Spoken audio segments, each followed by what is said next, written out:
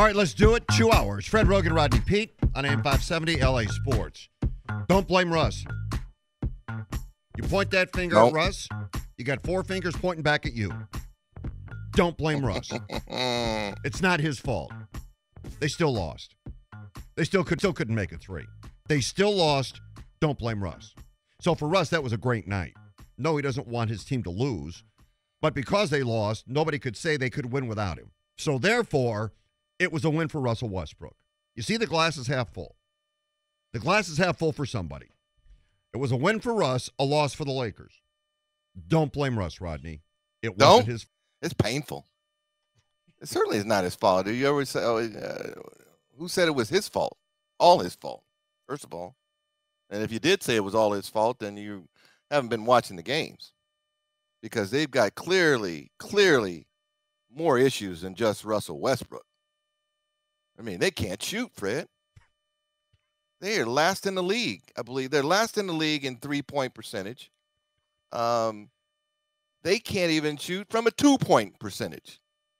They can't shoot, and it's I don't know where that comes from, other than bringing other people in, because all of a sudden are they going to become better shooters in the course of 78 more games? Well, you would have to think the law of averages would allow them to go up a bit. It can't be this bad, right? No, it can't be this bad. I mean, it looks like they don't know how to shoot. They're getting open looks. Give Darvin Ham credit, okay? Let's give him some credit. First of all, he said he was going to stress defense. They are playing very good defense. Yes, they are. Give him credit. They're doing that. Also give him credit, because if you watch the games, you do see guys are wide open.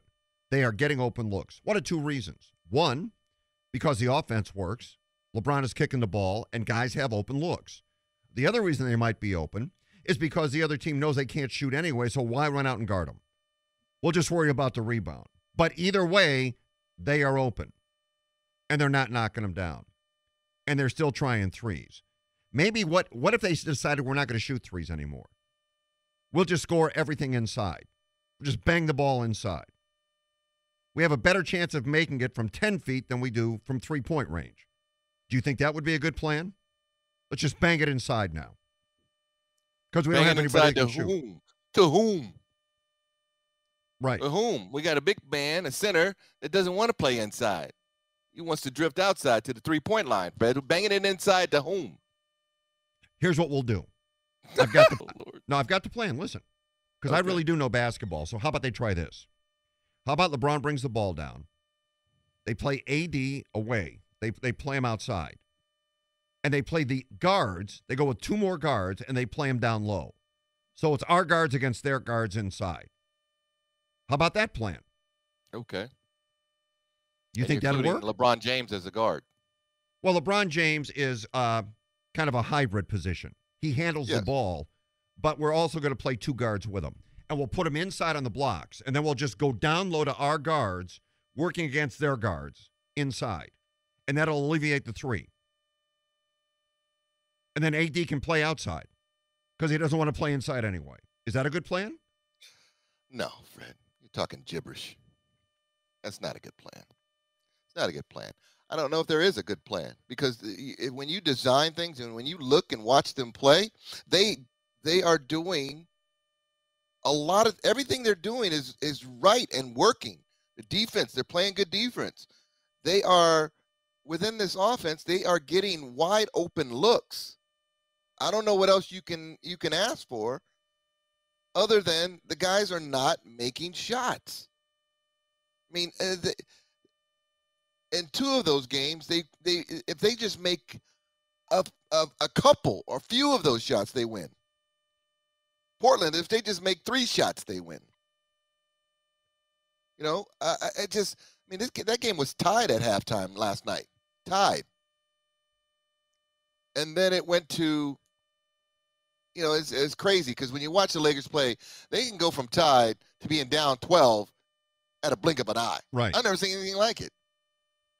I mean, in transition, it goes from them missing a 3 to a transition 3 for the other team.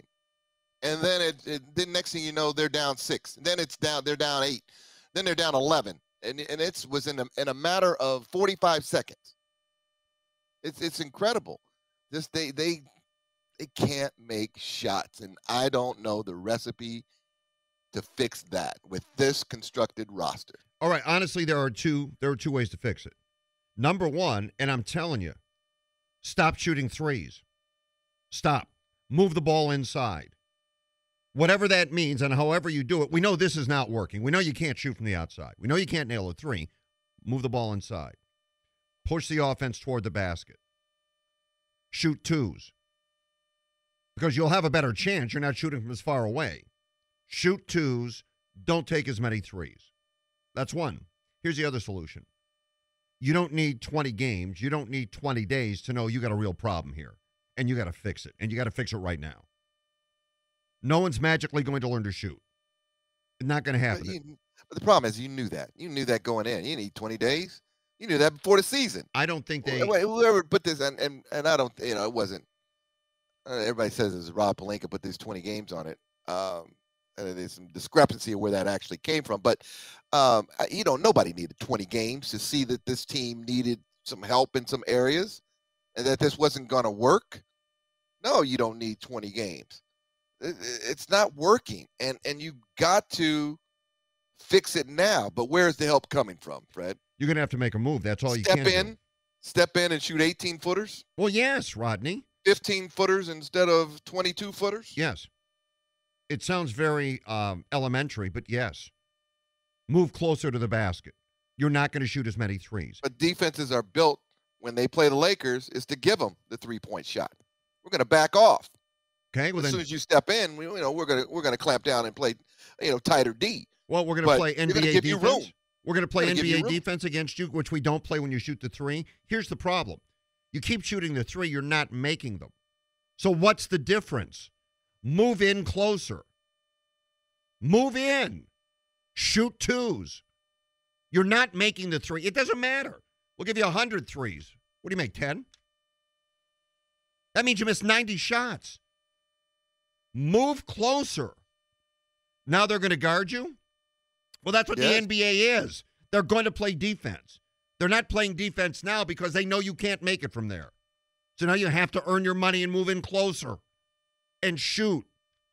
But you can't keep working the ball around the perimeter and guys wide open and nobody defending them. And the minute the shot goes up, the defender turns his back and runs to the basket for a rebound. That's what you're talking about in transition. That's how you score in transition. Guy shoots a three, nobody's on him. There's an extra guy now rebounding. Grab it, outlet, pass, down, score. Done. That's what's happening. Yes.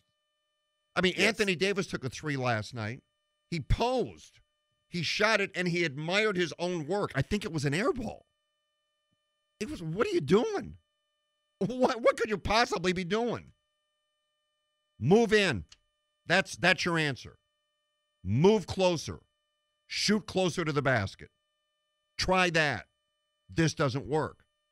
Or try this. Make a move. Make a move now. I think LeBron hadn't started 0-4 since his rookie year. Yeah, since back in Cleveland days. Yeah, sure, if it was rookie or not. But yeah, I think so. I think it was definitely Cleveland days, but early. But probably his rookie year. Okay. Yeah. Make a move. Now you have to. But you knew you had to, right? Why are you saying now you have to? You knew you had to. Well, if that's the question, let me ask you this. Before the season, Darvin Ham did what he had to do. I don't put this on Darvin Ham at all. Jeannie Buss talking about how valuable Russ was. Pelinka talking about how valuable Russ was before the season. If they're speaking like that, they probably think, well, maybe this thing will work if we get him out there and we let him go. You really believe that? No, I don't. Okay. Or they were delusional. Because if you knew there's an issue, why not address it? If you know there's a problem, why not correct it? Why? Because now here you are. So they have Minnesota next. I think they might be able to beat the Timberwolves. Minnesota's good. I think they might be able to beat Minnesota. But every day they lose, every game that goes past, you're further behind. Anthony Edwards may have 50. Who knows? You know what? Maybe they won't beat Minnesota. Maybe they'll be in they'll have a trouble tendency against to Minnesota. go off from time to time, Fred. Yeah. Maybe they'll have trouble against Minnesota. I just don't get it now. What don't you get? That's my point. What don't you get? You act like this is a surprise or a shock. I don't get that it's not being corrected. That's what I don't get. It's not being corrected. So are you under the assumption that they're not trying to correct it? Whether they're trying or not is completely irrelevant. What is relevant is it's not corrected. Hey, we're trying. We're doing our best. We're talking to everybody. We're trying to make a deal. By not moving him when they should have moved him, it just put the price up more. Yes, it did. Right. Put so themselves in a bind. Right. Now, so that doesn't mean they're out there not trying. Now teams know it's desperate. So no. Okay, that 27, 28 those first round picks, that's a given now. That's a given. That's already in. There's no debate about that. What else you got? What else you got? So that's out the window. You can't use that for leverage anymore. That's just okay. We're assuming that's already in the bucket. Right. Now let's talk. Yeah, that's a starting point. God, what a mess. No, they can figure it out. They can eventually they will. But God, you just think about how business operates. Any business, not just the Lakers, any business. How one move, just one, can set everything backwards. One move, the wrong move. The wrong move was bringing Russell Westbrook here in the first place. Look at the chain reaction of things that has happened since then. They're strapped money-wise. He had an attitude problem. He can't shoot. People blamed him. Now you realize him being here is a problem, but on the court he's not the problem because they still can't shoot. They should have traded him before the season. Didn't want to do that. Start the season with the guy, and now he's in a position where he really can't do anything. He's not helping you. You still can't shoot. And the price to move him is gone up exponentially. What do they do every day in their offices over there? What do they do? Are they playing cards? What do they do over there every day? I don't know, Fred. I don't know. I mean, I'm assuming that they are trying to do something, but like I said, I think that the rest of the league is like, you had your shot. Now we're gonna stick it to you. Now it's gonna really cost you, and I don't even know if the Lakers have enough. That's the issue. What is the definition now of enough? Yeah. You have draft picks in 27 and 29. Okay. Yeah. You're getting those two. What else you going to do for me? Because I want to compete before 2029. Yeah. What else you going to do? What else you got? You gonna do for me? Yeah. What are you going to do? Right? What are you going to throw my way? And then it goes to the next step of that goes to, dare I say, okay, we got to move Anthony Davis. Or we got to move LeBron. And we got to start all over. You want to have that conversation? I mean, what are you going to do? What are you going to do? I mean, you've had opportunities to surround this. Okay, you did the Westbrook thing. That was a debacle, right? But you can't, I mean, that's one guy.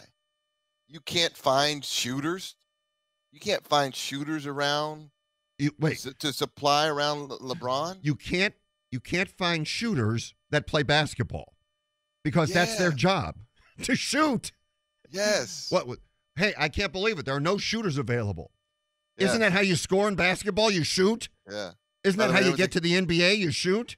By the way, there was a guy on the other team that was hitting a couple threes last night, too, that made some big threes in their championship run. I think his name is KCP or something like that. I remember that guy. Yeah. I remember who he was.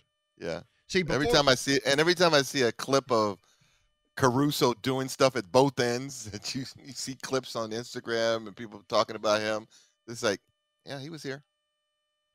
He was here too. Yeah. You know, energy, chemistry, all those things that you want, intangibles, all the things you look for. He was here. He was here. You see, Kuzma had 25 the other night, by the way. Kuzma had 25. I saw that. Yeah. Yeah. He was only a guy that was going to continue to get better. If he was still here, I think he was going to continue to get better. Yeah. It's just, they're early in the season in a situation that is so dismal that road to the end of the year seems so far down the line. Like, you sometimes think, when are they going to put me out of my misery? Well, you got a long way to go before that happens. Because there's no light, Fred. There's no light at the end of the tunnel. Look, I'm sitting here looking at some of these clips. And LeBron, unfortunately for him, he's driving and he's kicking and nobody's making a shot. And then finally he's like, all right, I'm just going to launch some threes myself. Can't be worse to try to get us back in it. And it's just, it's so bad. You can feel the frustration. It's like, I'm taking it to the lane. I got 3 guys guarding me. It's a dream for any NBA player. Oh. It's a dream. 3 guys are now collapsing on you. I'm standing here wide open. Give me the ball. It's a dream to be in that situation. And they can't shoot. They can't shoot. Their dream is a nightmare. The one thing you said, I said it before the season, and maybe too soon now to seriously revisit it. I talked about getting in the LeBron business. We talked about that. Anthony Davis and LeBron command a lot of the money. Russ commands a lot of the money. The Lakers are not going over that luxury tax like the Warriors or the Clippers. They don't have the money to do it. So this is what you get. And when you say maybe if this doesn't work. They won a title. Right. And then they blew it all up. They had a title and blew it all up. I don't know. So it did work. But I don't know if they were forecasting down the road what it would cost them to hold on to that team. I don't know what it would have cost them. I don't. I'm just being honest. But given that we know that they don't have the cash flow of other clubs, maybe they had to get rid of those guys. When you're committing that much money to AD and LeBron, then what are we doing? What are we in the NBA business then? Are they the McCourts now, Fred? Yeah. What were we saying? No, I'm not saying they're the McCourts. Jeannie does not get a haircut at her desk every day. But you know what I mean in the grand scheme is like you own a big market franchise but can't operate that franchise as a big market franchise. Cleveland under Dan Gilbert, granted he's a billionaire, but the Cavaliers were able to go well into the luxury tax when LeBron was there. You tell me Cleveland can do that and LA can't. Well, what did you say at the beginning of that statement, Kevin? What? Dan Gilbert is a billionaire. Again, maybe this isn't the right business to be in at this point in time for the Buck family. You know what? It's tough to be a family-run business. Ask Mark Davis. Ask Dean Spanos. Ask people that have been around forever and take great pride, and their identity is tied to those franchises. Ask them how difficult it is to compete today. When you're competing with somebody that comes in with $100 billion, Steve Ballmer, Dan Gilbert is rebuilding downtown Detroit. Yep. And willing to dip deep into the luxury tax and go, I don't care.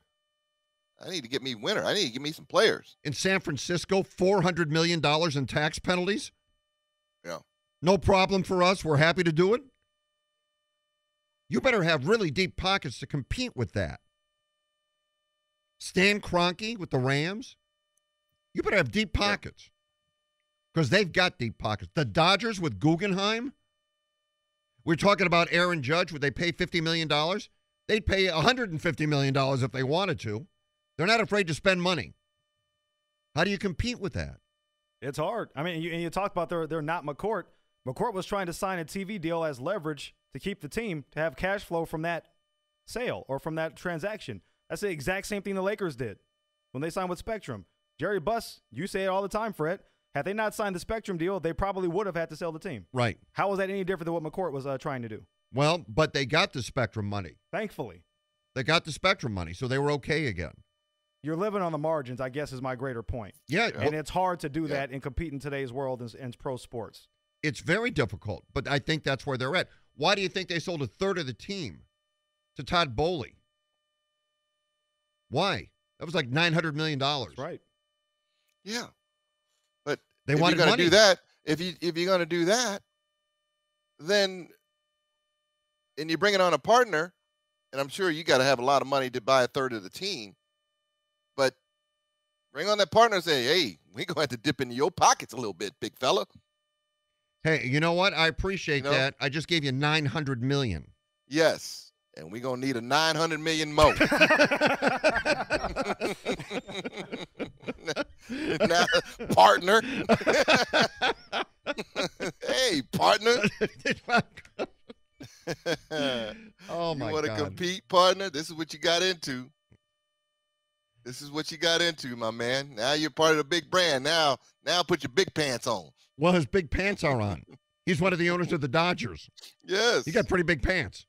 Yes, he does. So he understands. And he owns Chelsea now, the Premier League. You got to dip into it, baby. Tell you, it's a tough spot for him to be in. And really, Kevin, maybe you brought up the correct point. And we'll only know this in time.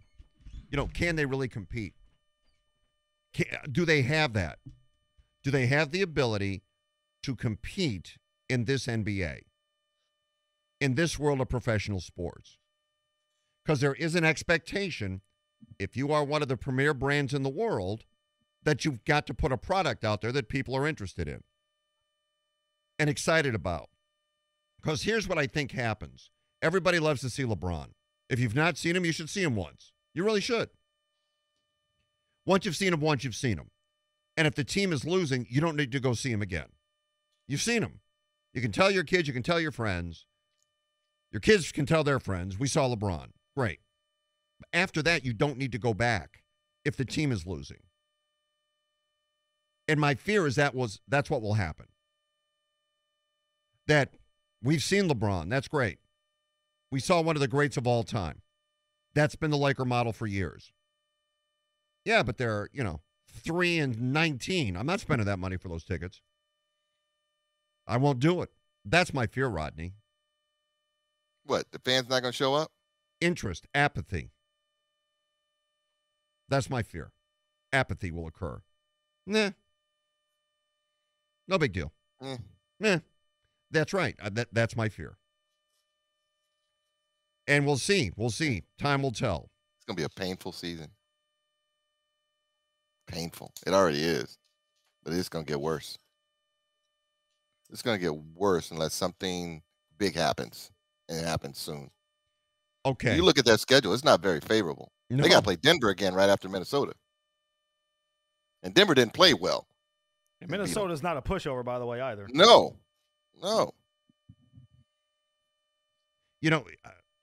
Let me ask you this. You say something big's got to happen. What could be so big? What? I'm talking about bringing in a player. Make some deal. Yeah, but what I'm saying is what kind of player, if it's going to be big.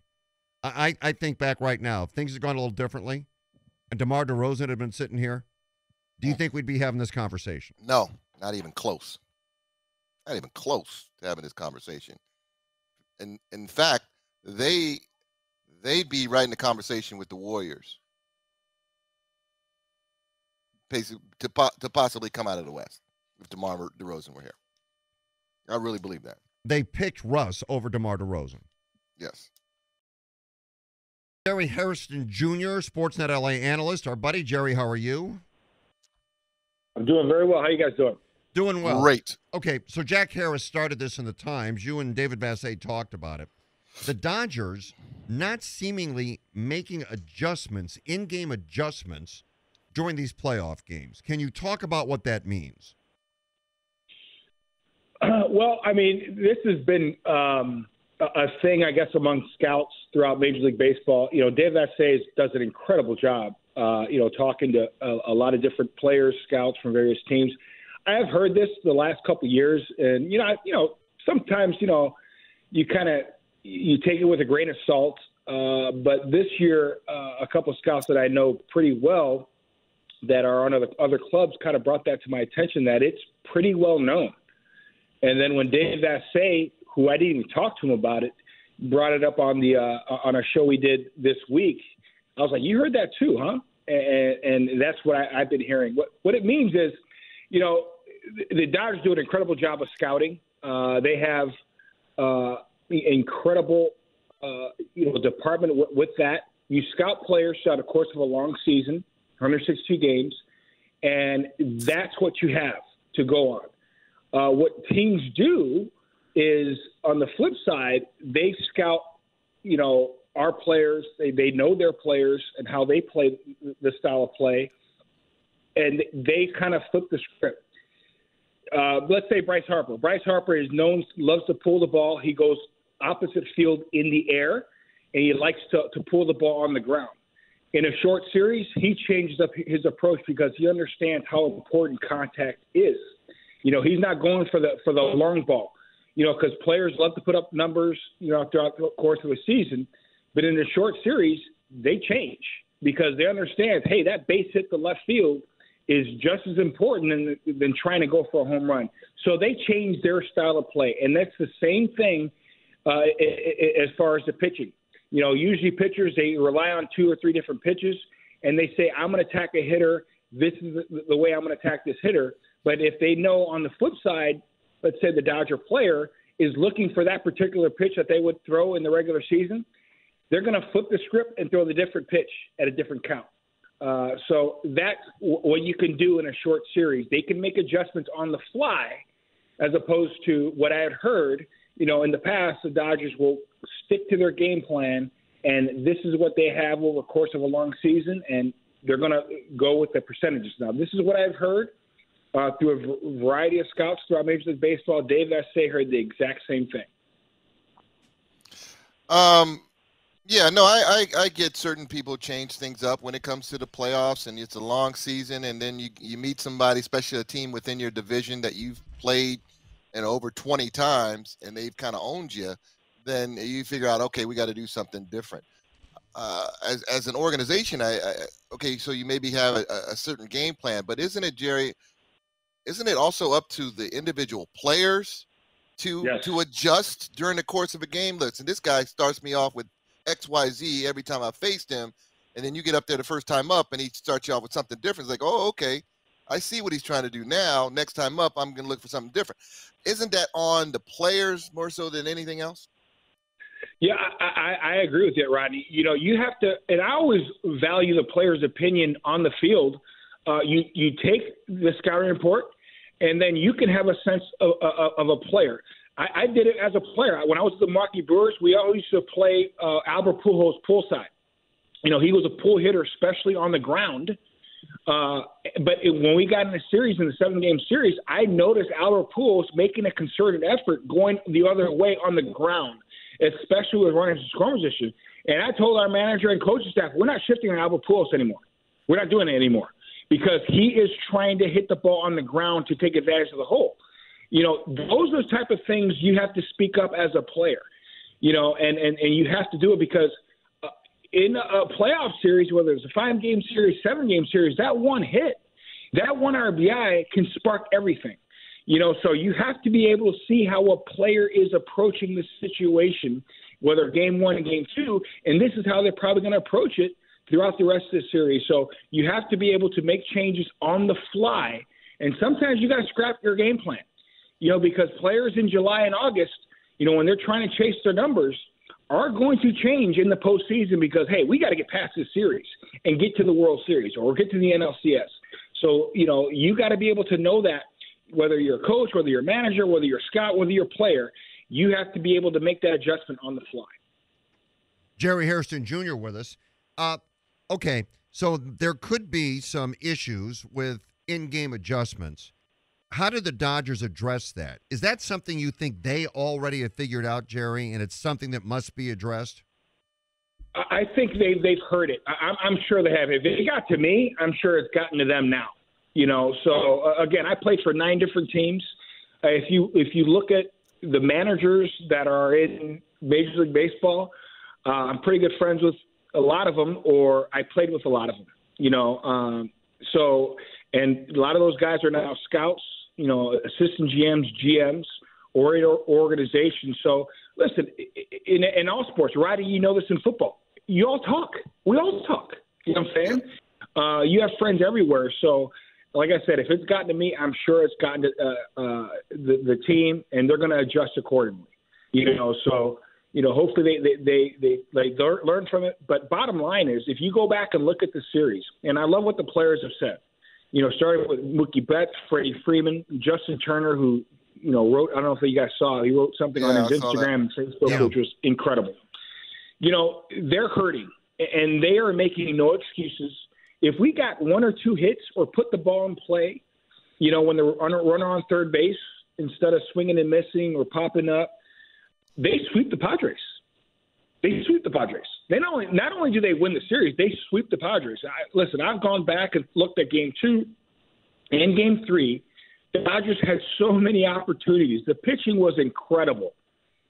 Dave Roberts, Mark Pryor, the entire coaching staff did an incredible job making sure that they put their team in position to, what they call, making sure you have run prevention. They did that.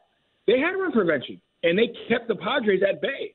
But if they had one or two hits with runners in scoring position, they sweep the Padres, and then they go on to face the Phillies in a 7-game series. And maybe by that time they hear what's going on, and the Dodgers are able to make adjustments. So, again, it's all about putting the ball in play. And listen, as a former player, I think about 2011. I think about 2013, 2010, the opportunities we had as teams and players to advance, and we didn't.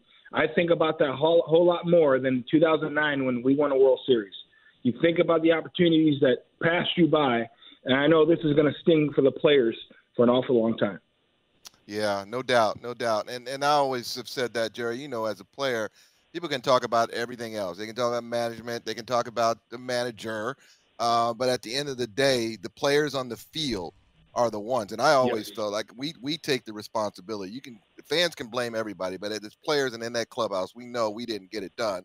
And sometimes it is just as simple as what you just stated. If you get 3-4 hits in that course of that series, it's a whole different series. They sweep the Padres, and it's about runners in scoring position, which they did not come through. And that could be as simple as that. I mean, we looked up, and you just mentioned Bryce Harper.